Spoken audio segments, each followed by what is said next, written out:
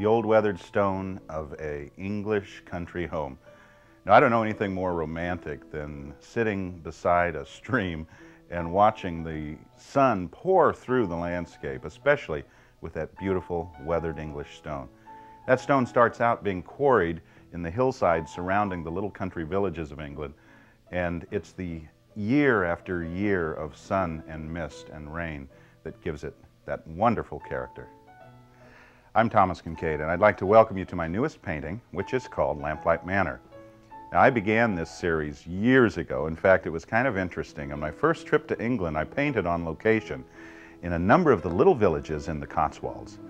Now, I'm a kid who grew up in California, and I'll tell you, anything 50 years old or more is considered a state historic landmark. But you go to England and things are centuries old, maybe even thousands of years old. Now, just think of that. Imagine stepping into a cottage, as I did, that was built over 1,000 years ago. Now, many people know of my background as an artist and as a person because my family really came over from Britain. It hails from Ireland, Scotland, and England. And we have a lot of roots in the United Kingdom, and for me that has always been, I think, part of the allure of taking a trip overseas. It gives me a chance to rediscover my roots.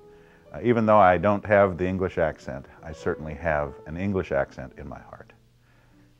Now, my first painting in the Lamplight series was entitled Lamplight Lane. That painting began as an on-location painting where I set up my easel right beside the little stream in a village called Lower Slaughter. Now, when I first worked on that painting, I had no intention of taking it back to the studio. It was simply an impressionist painting to document the area that I was visiting. Well, I took it back to my studio and I finished it up as Lamplight Lane. Now, following that, we went into Lamplight Brook, Lamplight Inn, Lamplight Village, Lamplight Bridge. Now, many of these paintings were paintings done on location that I then took back to my studio and finished up. Now, you can imagine the memories I have. I remember sitting along the streams of a little village, looking out over the way of life of a beautiful English hamlet. As I worked on it, I was thinking, how can I document different elements of the English village? The old stone bridges, the sense of the cottages all gathered around, even the sense of sunlight as it breaks through the clouds and lights up a village day. When I started work on this painting, I remembered thinking to myself, there's got to be a way to create intimacy, even though you have the grand country home setting. Now, the country home concept is not unique to England, but it was truly an expression of aristocracy throughout Europe. People of wealth, people of power who would make their statement, as it were, by building these grand country homes.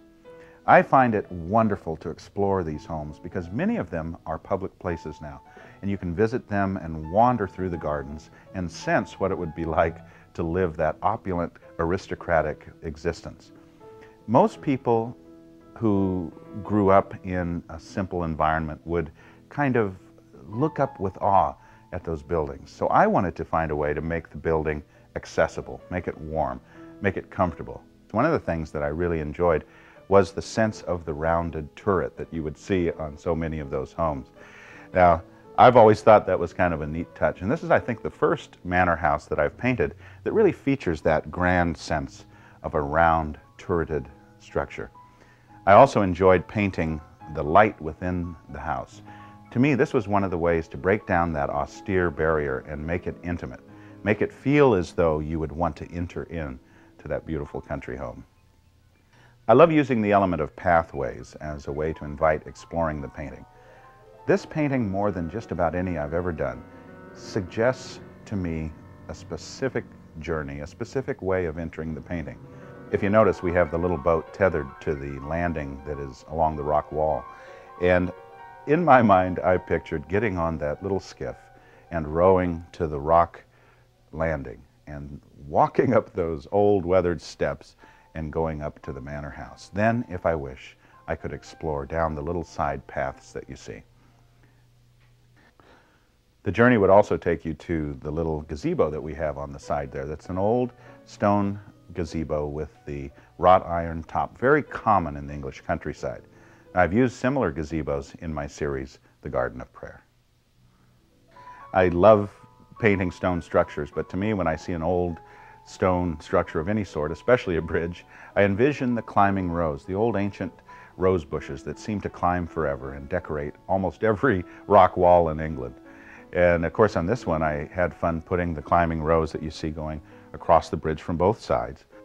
And in addition to that, I began to develop all sorts of flowering shrubs that line the stream. I love to put the colors of the shrubs reflecting ever so delicately into the water.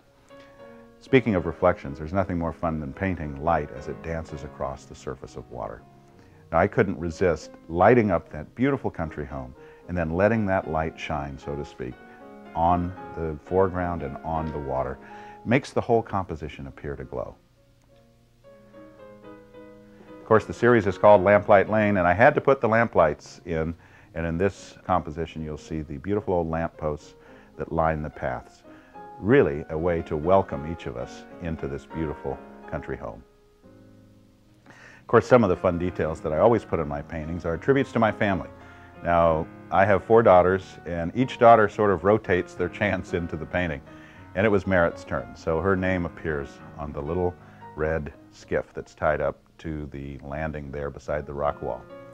I also enjoyed putting my wife's initial emblazoned several places around the manor house, a total of 8 hidden ends for those of you who love to look for those hidden details. I was thinking about a painting I did called The Bridge of Faith, and I remember exploring light burning through the foliage. And if you see there on the right of the painting, you see the light pouring through the trees. It's a beautiful effect if you've ever had that experience of walking through a forest and seeing the shafts of light pouring through the trees. It's almost as though God's glory is pouring down over the landscape. So I think of this as almost a mansion of heaven, the kind of place in paradise that each of us would long to go. In fact, I put the old Celtic cross emblazoned on the stone wall as a symbol of faith. Faith that will get us through difficult times and give us a glimpse of paradise. Well, I hope you've enjoyed a brief tour of my latest painting.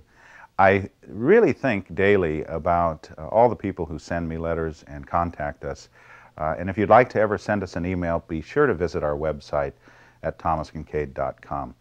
We love to hear from all our collectors, and I must say, it keeps getting better. I keep feeling more of the sense that God has a purpose for these paintings, people whose lives are touched in some way, brightening the dark corners of our lives. This is Thomas Kinkade thanking you for sharing the light.